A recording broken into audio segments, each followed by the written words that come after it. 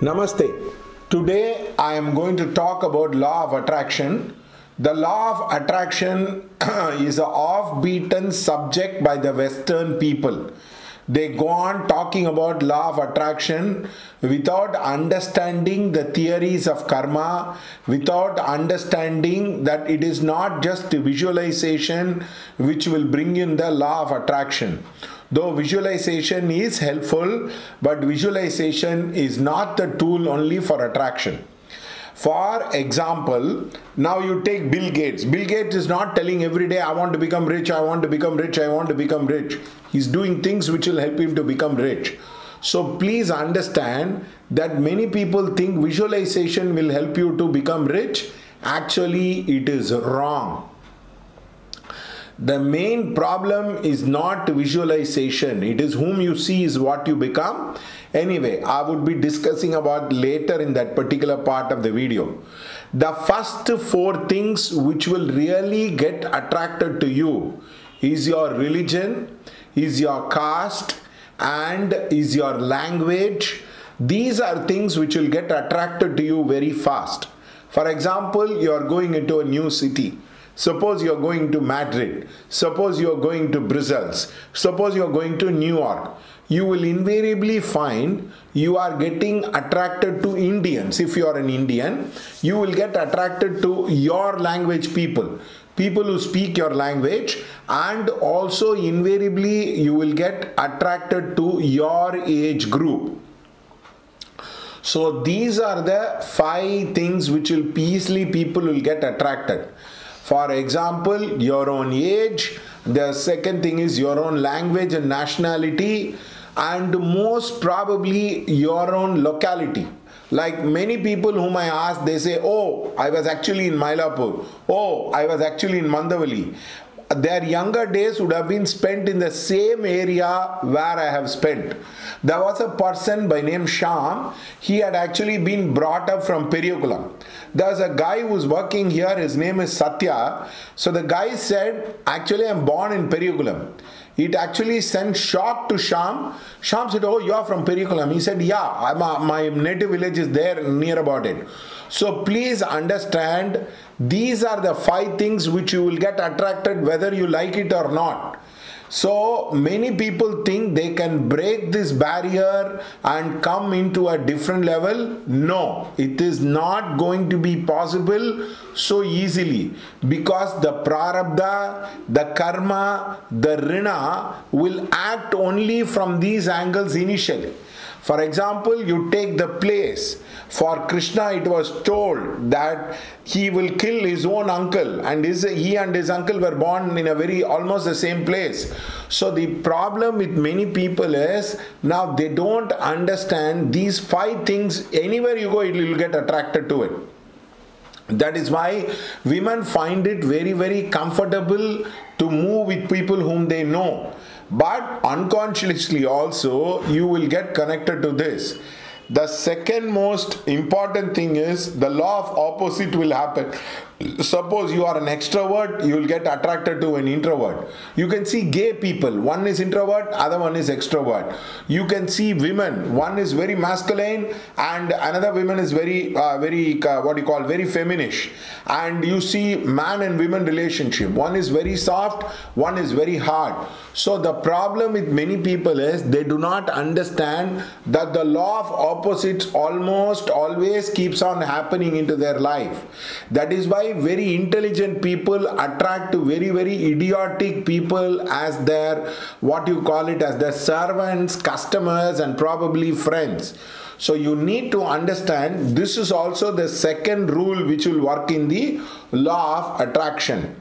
The third in the law of attraction is you will attract a person who is in a higher plane than you. But that is a barrier you need to break. For example, I know a friend of mine who met Aziz Premji. That was the highest celebrity ever he has met in his life. Now I told him that is the benchmark in your life where you can really have to cross over. So the point is, suppose you are playing music and you are meeting Ilayaraja every day. That is a benchmark you can break across. So please understand that many people do not understand this law of attraction. What you call the benchmark breaking, the law of opposite, and the kind of people you meet. There will be another kind of person whom you will be meeting.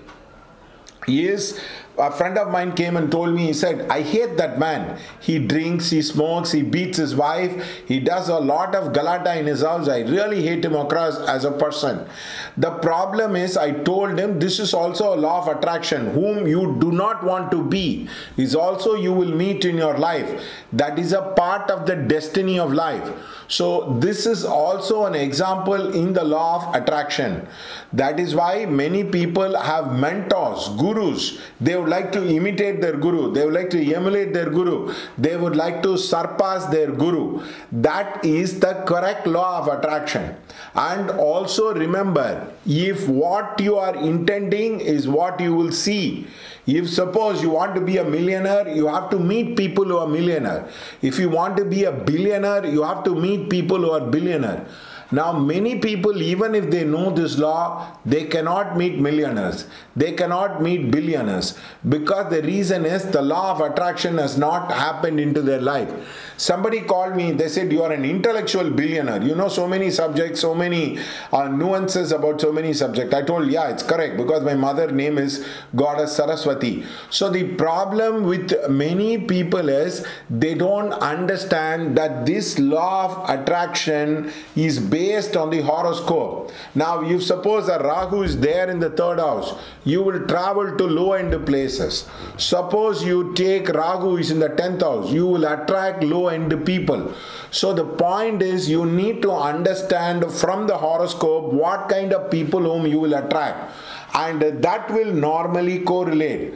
This kind of understanding, without the understanding, people say you visualize it will happen, people say you visualize it will happen, it is never going to happen, because you need to resolve the karma. You need to forgive your father, forgive your mother, forgive your spouse. Every relationship, wherever there is love, there is forgiveness. If there is 50% love, 50% forgiveness. 80% love, 20% forgiveness. There will always be an element of forgiveness, then only the pattern will not get repeated. There is a guy who was working with me. Actually, he worked as a medical representative. I told him, you're going to leave the job. Like that, 8 jobs he left. He got very offended. He came back and he told me, he said, how can you predict so well, so correct? His name was Nagajodi. My father used to call him as Naga Baby. He was so astonished. I told him, you're going to repeat the pattern. He asked me why. Your father was a teacher. You love teaching, but you're trying to be a medical rep in your life. He gave up and he became a teacher. Incidentally, he became a university professor in the Sims College. So the problem with the law of attraction is your parents will have a bearing on the law of attraction. You cannot become a millionaire without breaking the genes, the pattern of your parents.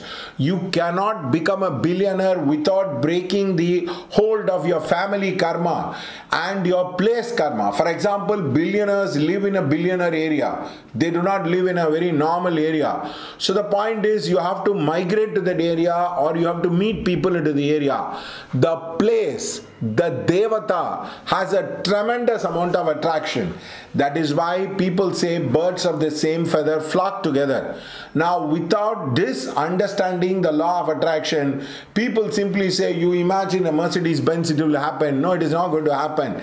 When you imagine Mercedes-Benz, you need to go to the Mercedes-Benz showroom, be in that. My daughter wants to learn the car. I would say yes. Why? Because she's sitting behind the wheel and feeling that she wants to learn the car. I know that she has taken the next step, whether she likes it or not. So the point is, point A to point B, there will be a lot of series of sequence will happen. If you do it even without visualization, it will happen. But remember, the law of attraction has so many forces working against it. Without this understanding, many people try to say, oh, you visualize it'll happen, oh, you visualize it'll happen. I'm not trying to tell you a limitation. If you want to become who you are, meet the guy. You want to become a great tennis star, meet the guys who are in the tennis. If you want to become a great astrologer, meet the guy in astrology. That is how the law of attraction will work. And also Indians have a very, very beautiful word for that. They say adrishta, that which you do not see, that which you do not expect. Life is a series of unexpectation, non-expectation. You would have never imagined yourself to be here now. So life is always a surprise. Use the law of surprise also. What comes to you, take it. Don't run behind things. Don't hanker behind things. That is also the power of attraction. A woman attracts her spouse towards herself. She doesn't run. In the same way, you also manifest things by being more feminine and not by more masculine. So I really wish people will understand the law of attraction. The Devata Yoga can really turn about. The Muhurta can really turn about. The place in which you are living can really enhance or diminish your law of attraction. I wish you would use that across. Thank you.